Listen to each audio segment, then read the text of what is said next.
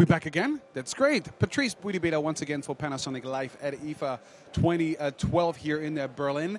This segment will be dedicated to Lumix. And as you should know, by those who have been watching us for the last few hours, when it comes to Lumix and I need an expert, it's Mark that I will call. Mark. Hi, Patrice. And Good afternoon. You're equipped with an tablet PC. With just a like smart tablet here.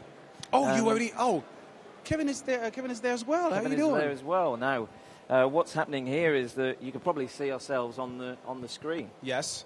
This is an app from Lumix called the Lumix Link app.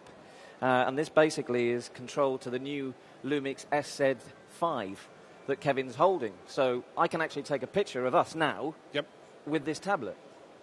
Then why don't you... Shall I do it? So basically, I can zoom in. There we go, I'm going to zoom into my hair.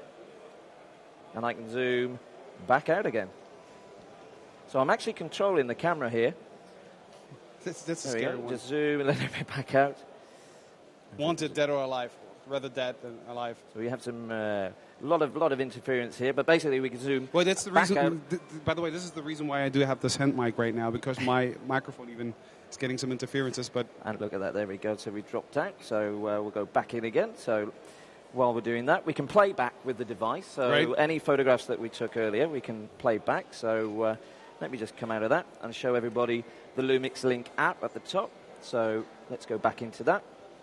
And it'll connect up to the camera in a second.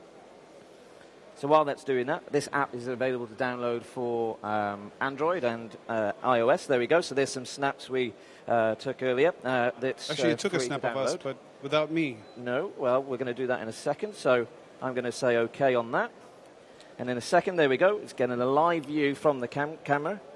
So again, you can zoom in, zoom out with the camera, and I'm going to take, hopefully in a second, a photograph. No. No, it's not going to take a photograph. You got to hurry, because I think... Nope. Kevin Arm is just about to fall off. No, it looks like we've got a lot of interference here, but let me just go back out, go in. Just to show you that it does work here. This happens during a live stream, so... We've got, can everybody turn their smart devices off. Now, to be honest, we took once a picture that way. There we go, I'm going to quickly do it. There we go, quickly. Yes. Yay! Fantastic. Do we look surprised? I think we kind of look surprised, don't we? We'll delete that one. But we can play back. Obviously, in the home, you'll have no issues here. And then, look, let's play back that fantastic photograph. My wife's going to love that. We kind of look surprised. And what we can do now is, we could then put my finger on the image itself. If you can look around the edge of the screen, I can either send it to our Lumix Club, which is a cloud-based service where we can hold 1,000 images for 30 days. I can also then send it to social networking sites such as Instagram, Facebook, Twitter. So I can edit it through those software, that bit of software, and then send it and share it with our family and friends as well. So I can pretty much like customize the frame around. You can, customize it. You can do the spot, little focus, and all that kind of stuff. So you can edit it without having to actually use the camera. Okay. So also on top of that, you can actually tag the GPS element of the camera and change the settings as well. So that's just one element of the new Lumix Link app. Just one? That means you have some more in store? I do. Do I hear like an echo of myself within the hall here? Is that possible? Just wondering. Yes, I am. Hello? Hello? Great. Love that. The other element is I can now take a photograph and send it directly to the PC. So same camera again, but not the physical same camera. I'm going to just take this out. So just to prove that this is wireless. So this cord, which is still attached there, is just for security purposes. Yeah, and the other one is a charger. So, Patrice, I'm going to take a photograph of you. Oh, stop it. Okay. So I'm now going to turn that off. Put the charger back in. Stop it. I'm shy. Wait a minute. Does that look better? Okay. Now, what it's actually doing, on the back of the unit itself, it's flashing red. And in a second, it should flash blue, or stationary blue, and then it flashes. And that's telling me that now I've set a folder up on the Windows PC here, Panasonic Toughbook. Okay, and in a second, when it starts flashing, wirelessly, it's now sent that photograph of you, Patrice. And there we go, directly to the PC. Fantastic. So we'll just leave that on there. And then the other aspect is Now, I believe you have a Viera television at home, don't you? Yes, I do, actually, a VT20. Oh, I thought it was a VT50, sorry. But what you can do is this. No, you're right, Mark. It's a pity that I don't have a VT50. Okay. I should have a VT50. And this there we go. Another nice photograph of you, Patrice. Very smart on this one right now, me while talking.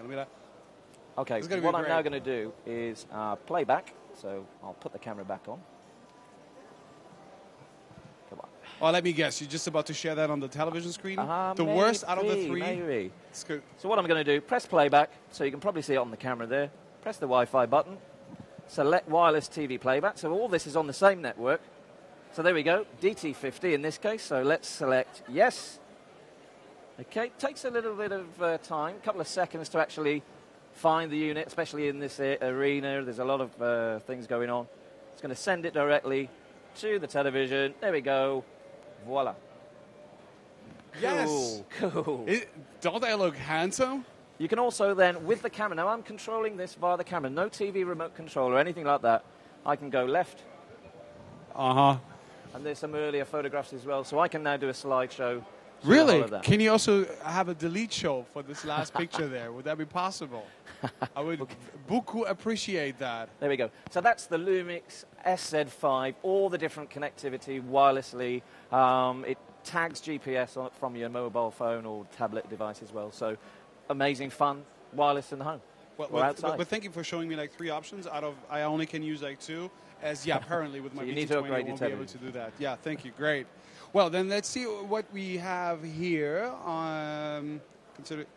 concerning questions. As the first one is going to come by Pia, and she would like to know, I upload photographs to social networking sites. What Panasonic cameras does this feature?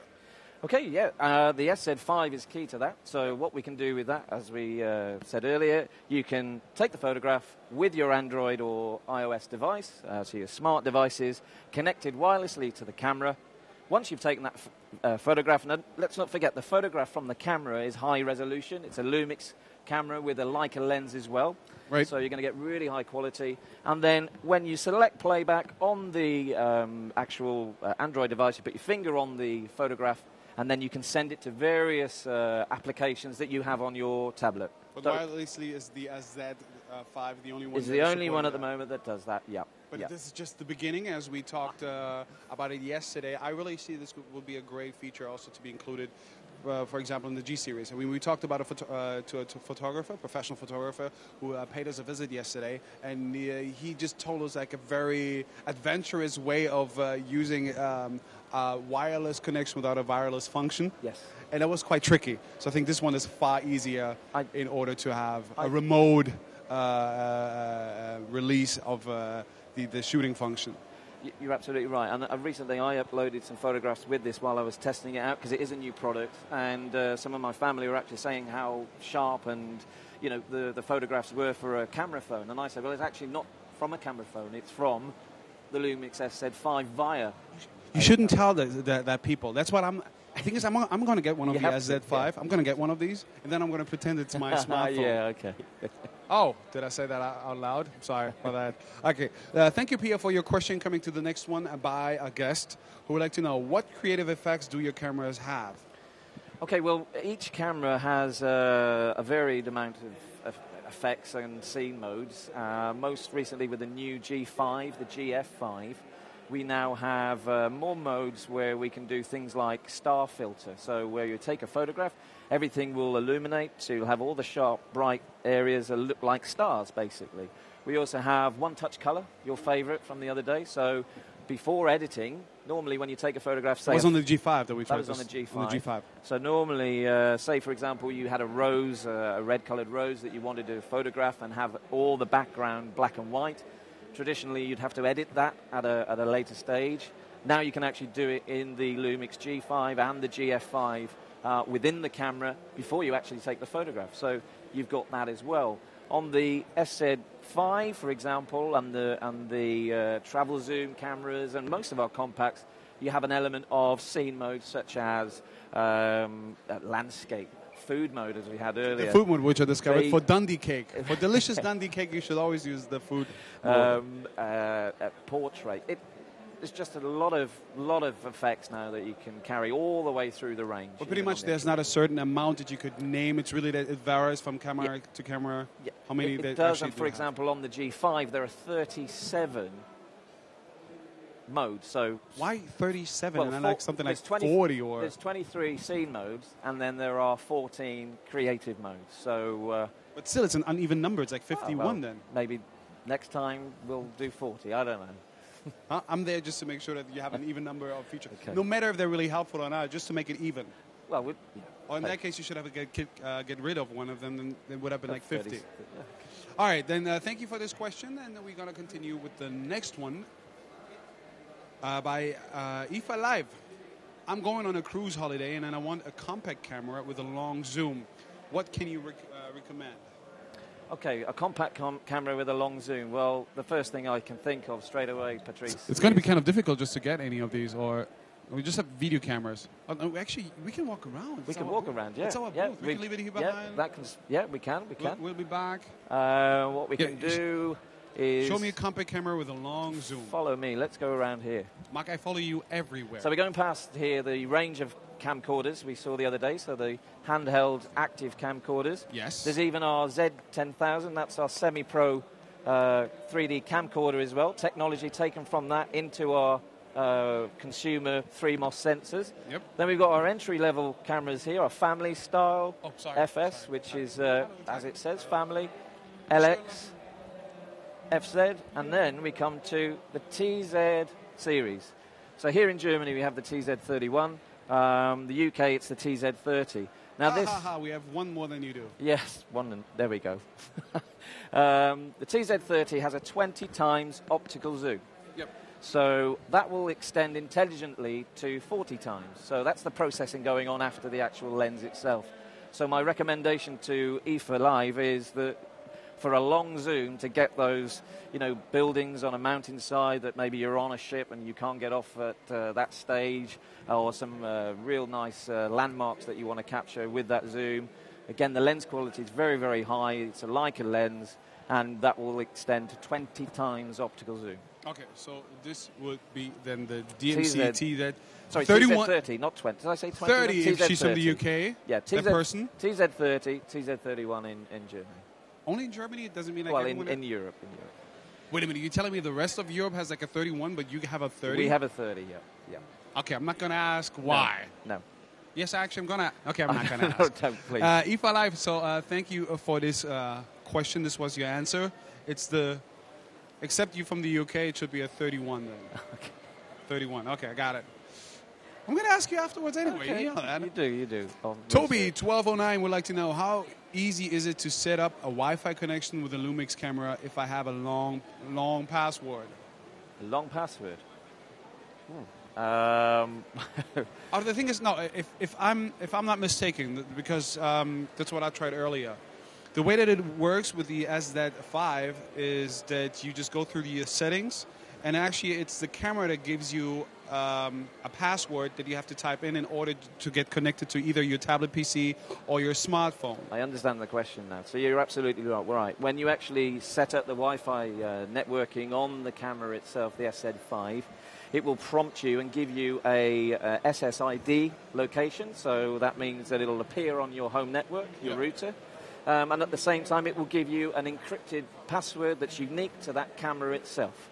So you find that's your password, you put it in, and then you can control remotely with your other devices, or smart transfer, as we've just seen through the PC, or send it to your television as well. So it's a matter.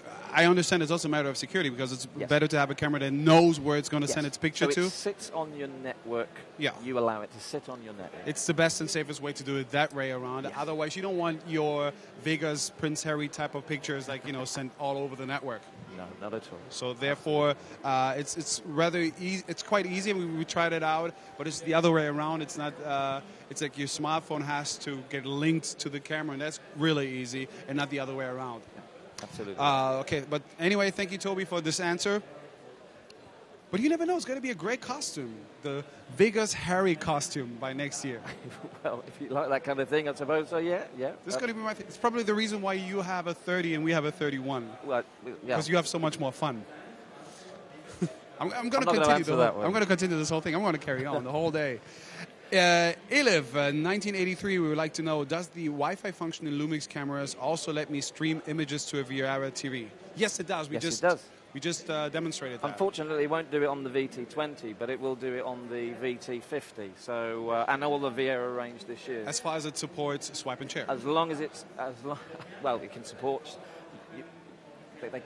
TVs can support. Well, it's a featured function. And that's a feature for Viera. However, you can send it to your new Viera this year if you're looking for one, or you're potentially buying one via. Looking for one. Yeah, and I know that's why I said that as an example. I'm looking for a VT50. Yeah, you can send that to your television. And I've got a Blu-ray player from last year, a BDT 110, and as I've been using this over the last few weeks for my own training purposes, I send it directly to that Blu-ray player as well. So that's on last year's models, and that will be this year's. Okay, yes, you can, but so far, like the Wi-Fi function is limited to the SZ5. Yeah, just the SZ5. That's the SZ5. Just to make that sure. But the nice gentleman at the IFA told me that I can do that with my G5. No, we didn't. No, we didn't. It's just going to be... No, just the SZ5. Okay. Connie would like to know, if I don't have a connection to the internet, does the camera remember where the picture was taken?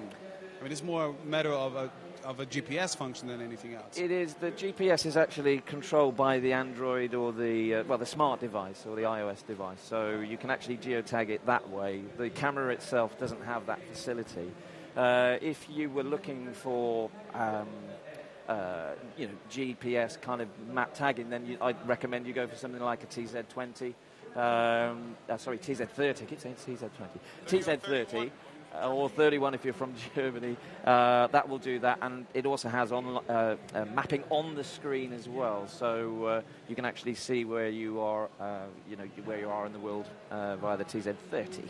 Okay, so when it comes to remember where it was, either you write it down or you should take one of the GPS models as just mentioned here. But anyway, thank you, Connie, for this question. Continuing with a question coming from Heiko. Do your compact cameras use optical or digital zoom? Well, the cameras use both optical and digital zoom. It's my new friend here. How you doing? No, don't worry. You're on live at IFA. It's like, who's that in my bag? Famous for a few seconds. Yes, the cameras have optical zoom and digital zoom. So when you get a camera such as a TZ30 that says on the front of the camera 20 times, that will mean it's optical. So it's using all the lenses, all the optical side of the actual camera itself. When you see something like 48 times intelligent, that means that it's the processing, very similar to photo editing after a photograph is taken, where it's sharpening up the edges, it's increasing the color resolution. All the intelligent side, the processing is doing that. Right. And then comes digital for the Panasonic Lumix cameras. So we've got also digital, then you'll probably see 96 times digital zoom will be quite broken up.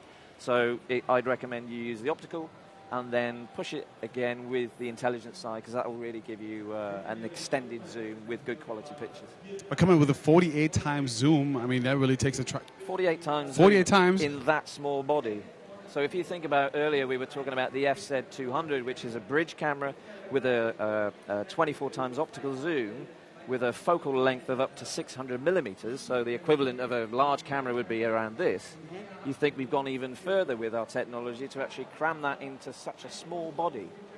So I think somebody said earlier about going on holiday, what's the best zoom? Then, absolutely the best choice for that kind of for that kind of holiday snap. TZ31. Well, yeah, but you will definitely need a tripod then with this kind of zoom ratio. But Heiko, thank you for your question. Coming now to the next one by Sanjay.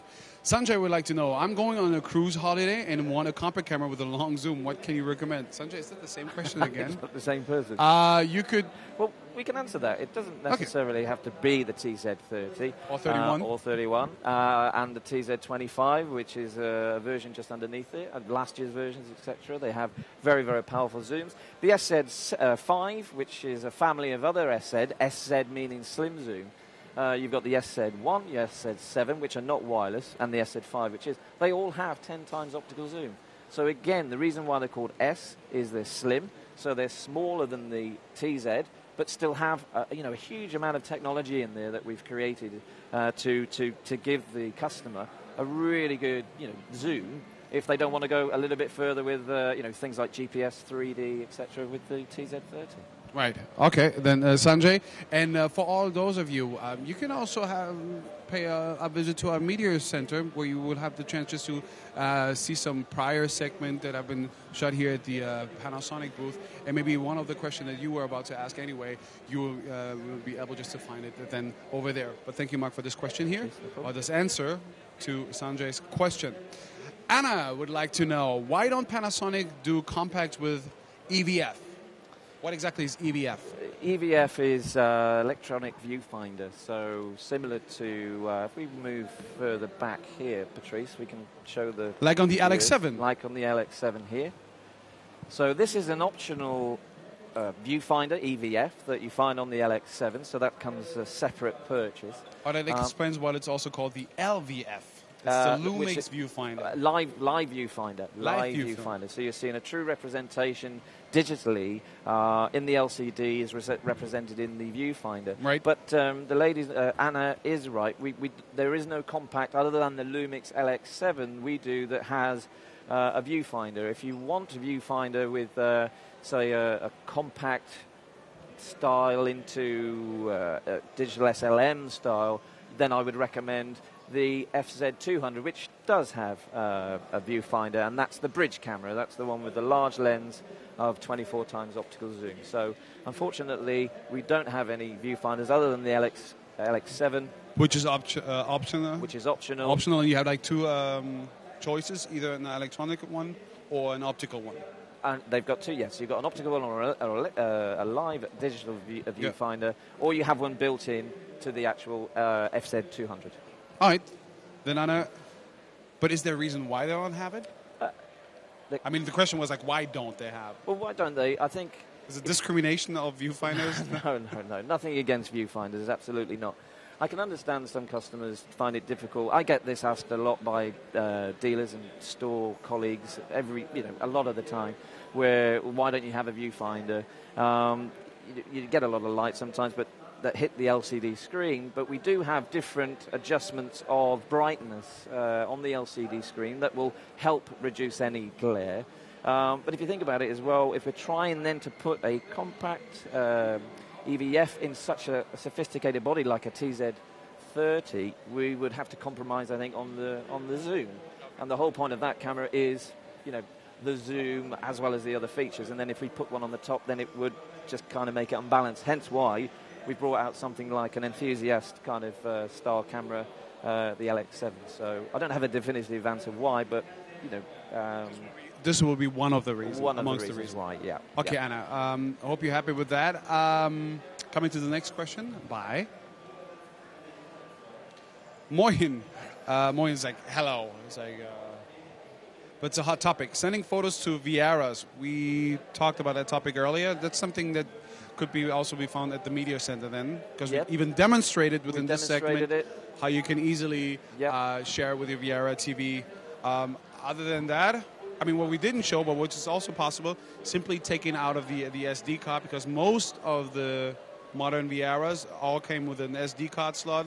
And this will be another or pretty much traditional way of sharing pictures on your Viera TV, as far as I know. Yeah, absolutely right. A unique element of the Panasonic Viera TVs, and has been for a number of years, is the SD card slot. So, again, ease of use. So you can take the photograph or video out of the SD card, out of the camera, straight into the side of the television, and view your pictures back. And not only that, Patrice, obviously with our audio-visual, Blu-ray recorders, Blu-ray players, home cinema systems, they have SD card slots where you can put them in as well. So I'm just saying, because it hasn't been really for that long that television are coming also with SD card slots, but it really seems that people seem to have forgotten that this is also a way to do so. Absolutely. Because therefore you don't need to have extra cables on you and just like hook it up to the camera and then to the television, anything like that. So there's a way, the SDAT5, just to do that wirelessly. When you do have a television that supports swipe and share, other than that, the SD card should be also an option. But thank you anyway for your question. In between, again, we have a poll. It's about I want to upload my images too. That fits quite the question we had earlier. I want to upload my images to Facebook, my Tumblr blog, or Instagram. We have 4 more seconds to go. I mean, it's a tricky question because Instagram now, after this $1 billion paycheck, now belongs to Facebook, so it's pretty much almost the same, but just almost, not really. But apparently 83% decided that Facebook would be the #1 address just to send up your pictures. So I wonder where the other few %, because there was like 0 on Instagram for some reason. Probably because what I just said. Instagram anyway is part of Facebook. And now again, the network is down. May I change? So let me have the old school sheet here. Olgierd, if I take pictures underwater, does the GPS function store the location? It depends, like how deep. Well, with the FT4, it will. It has GPS built in, so that should still operate. Again, you're looking at 12 feet. So, yeah, it depends how deep you go. You can get a water housing, you can go even further, which is 40 meters. Right. The TZ30 doesn't go underwater, but there is a housing unit for that as well. So it's quite a large unit, and it has to be because not only to seal the camera itself, but also to allow you still to zoom. Yeah, but also what's really important to know is that prior that a GPS system works properly, the global positioning system, it takes the coverage of satellites. Yes. So if the satellite cannot find you, then the camera will have a hard time just to know for itself where it's really heading to. It's not going to be sufficient to tell your camera that. We are here in the water. Actually, it's exchanging itself. It's exchanging data with the satellites up there. And as soon as they have no access to the camera anymore, then you want to be able just to actually store your information where you are actually. Yeah, absolutely, and I think it's a key element of key feature of the camera itself, it's very sophisticated and about 1 million landmark locations with the GPS as well. So I think we said exactly. Would that be a chance? Let's say, for example, I'm somewhere where I don't have for some reason no satellite access. Could I actually individually put these, when I do know where I'm at, could I also mark that There are some elements of editing that, but the system's quite sophisticated, so it should be able to actually, if you're away for a few minutes and then come back, it should find you, because like you said, it's constantly looking for the satellites above, and it's pretty accurate as well. It could find us very, very quickly here if we had that on today. Okay. So, Olgierd, I hope that you're satisfied with this answer. We're going to continue with a question coming from Dieter. Is there a limit to the picture size I can upload via Wi-Fi? No, there isn't. You can no conversion is happening whatsoever? No, not at all. You can control that via the camera itself, so the SZ5, you can control that, and you can actually alter it in the menu system in the device that you're using to control it. So dependent if you're sending it for, say, file sharing, family or friends or work, for example, you probably want to have a 0.3 megapixel because it will transfer very quickly. But of course, if you're using it to send for printing, for any kind of other reason, then it'll do all. The SZ5 has 10 megapixel. It's not going to be sufficient for big printings? Well, 10 megapixel, I think, will probably give you something like possibly A2 to A3 printing. So, 10 million still going to be very good. But again, if you've taken quite a grainy shot and you're quite creative, then 10 million would be fine because obviously it's going to be a little bit noisy anyway. So, for standard photography, for family shots in the home and holiday snaps, that kind of stuff, then between 2 million and 10 million that you can control within the camera is more than sufficient. Okay, so at the moment we could take there's none. Okay, let's switch back to high tech. I love that at the IFA, and it's a hot topic. William and Andreas Ukis, yes, my new friend, as I discovered this morning. Smartphone connectivity would be the hot topic. Okay, smartphone connectivity. Well, So far, it's just like one model that supports that. Yeah, I mean, yeah, the SZ5 does connect to your smartphone, smart device, tablet, different brands. So you can control that remotely, and you can take photographs with the device. So you can have the camera, like we showed earlier. My colleague Kevin had the camera away from us while we were chatting, and I took a photograph with that camera. Kevin never touched the camera at all. So I zoomed in, zoomed out, took the photograph, and if we then had the programs installed on the device, we could then send it directly to a social networking site and share with family and friends. Yeah, and also when it comes to this function, remotely be able just to use the camera. I just heard that at the press conference, let's say some stereotypical men would come up with, oh, they can hide their camera in a woman's locker, anything like that. No. The benefit of having such a function, for example, how I see it, is let's take something like Instagram where you upload pictures. And to be honest, the camera included in my smartphone is rather limited. So it's quite a huge advantage, for example, just to take a picture somewhere of something with the better resolution of the SZ5, and then transfer it wirelessly to the phone and then upload it in there to the service. This will be one of the options. Or let's say there's just the two of us. We would like to take a picture of us, but we don't want to rely on the timer function. So we rather have this remote so we can check on either the tablet PC or on your phone. Okay, is this going to look good?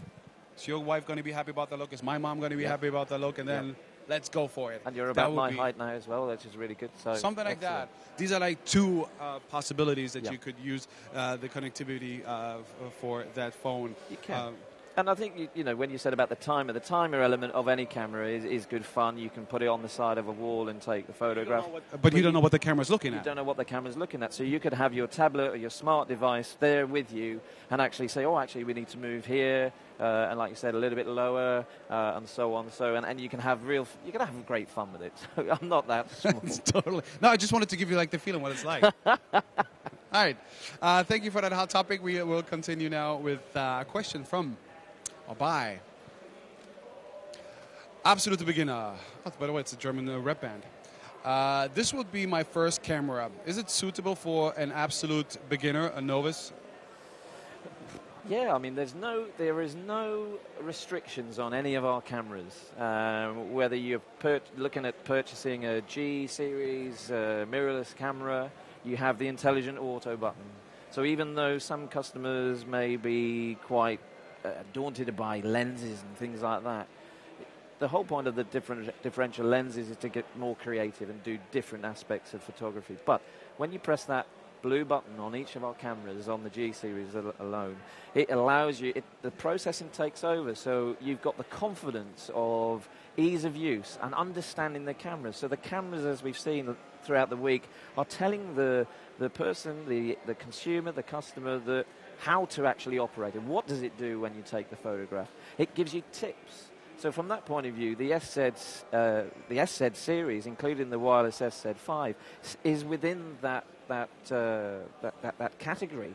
So that the customer, if they don't want to use wireless, they can leave it alone. If they want to have a few scene modes and have the confidence that intelligent auto and the processing is going to, help them take good photographs, then absolutely, absolute beginner, yes, it would fit what you're looking for. And here is your answer. Coming to the next question by Milan Zeven. Can you edit pictures into the camera before sharing? Within the camera without sharing? You could, yes. You could use the playback menu within the system to edit. So you could change the aspect ratio. You can't necessarily retouch the photograph. So that's a key feature on the G5. Where am I? The LX7 and the FZ200 is when you take a photograph, I can actually use the effects afterwards again. You can use the effects afterwards. So let's say we took a photograph of the big screens in front of us, and it was too blue because there's a large blue tinge to the arena. We could then change the color if we wanted to. So we could do that afterwards. But we can't actually do it on the SZ5. I was just about to show you guys. This is the LX7 that does that? The The LX7 does that, so yeah, you can add... And the FZ220? FZ200, which is this one here. So so we were showing that earlier, what you can actually do, take the photograph, and let's just say you took a photograph of a landscape with blue sky and green scenery. You could then, if you wanted to just have the blue sky, you could edit it so the green turns black and white, and the blue would stay blue. Or you can do it before you. You already said that the Z200 and the LX7 are able to do that. I was just about to say, like, oh, then I could use the same effect on the G5, but no, it's not. No, you can't do any retouching on the G5 afterwards. Too bad. But thank you for that question. That was your answer. Coming out to the next one. Bye. And again, the network is down. Shall I get my old school replacement tablet PC? If I have face recognition on, will the Wi-Fi connection also send that data with the picture? Face recognition? Yes, it does. It's about the cursor. It's like the square that's around your face. That does come up. I saw that one while we were taking the picture of us. Yes, because it's still, what you're doing is you're just accessing the camera as if it was in your hand. So, yes, you can access that and it will come up. So that's what Intelligent Auto does. It'll focus on the face. It'll make sure when the photo is taken, that you've got a sharp contours, you're in focus, and the background is kind of compensated for. And then that data will be sent directly saved in the camera and in the smart device as well. Yeah, because I think like in general it was about the fact that once like the face recognition is on, she might have thought that it might get lost on the way being wireless, or that person. I don't even know if I don't know anything about the gender.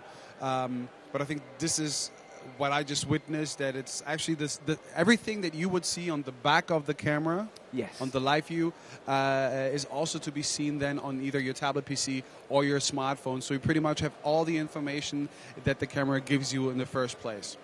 That's the beauty of the remote function of being able just to shoot wirelessly. So thank you for that question. We're now going to come to the next one. A question by James Bell. Oh, do you know Fringe TV series? I do, yes. Isn't James Bell one of the characters there? I think so, yeah. Yes, James Bell. William Bell is the other. Is the father, yeah. James Bell would like to know, can I exchange photos among other Lumix via Wi-Fi? No. But no, then again, can I exchange pictures in between two SZ5s? Would that be possible? No. You can't. Yeah, you can't have one and send the other one to the other. That's unfortunately not a feature for that, so you can't. It's just literally one device on your network. I mean, you could have, another smart device. If you're fortunate to have two SZ5s in the home, you could access one smart device with one camera and another smart device with the other, but you can't actually talk to each other from one SZ5. So there's no line back. For example, when I have a picture on my tablet PC or my smartphone, I wouldn't be able just to send the picture or any other picture to the camera? You can't send anything from here to the camera itself, no. So at the moment, James, this is not possible, but thank you for your question. Continuing with a question coming from Vegan John. Can I operate your compact in manual mode like a DSLR?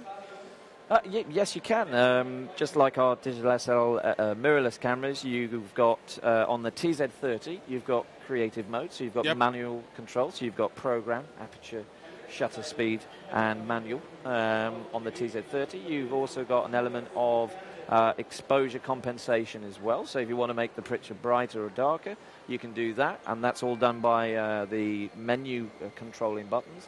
And then cameras such as the FT4 have an element of, which is the active camera, the underwater camera. You've got elements of manual control within it. Not full manual control, but some. So you can be a little bit more creative if you don't want to use the intelligent processing that's going on there. So yes, you can.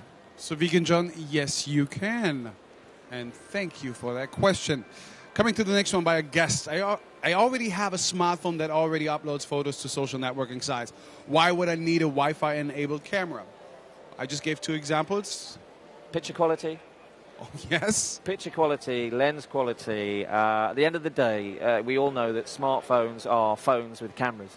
cameras with great lenses, a great processing, and they look similar to camera phones. So they're lightweight, they're compact. You've got high quality in a camera that smart devices, because of their size, they're so small, may not have that same quality. Just to name a few of the reason why. I mean, it's not a necessity. It's up to you what you want to do with it. Yeah, absolutely. I actually heard that some people are using the smartphones to make phone calls. Yeah.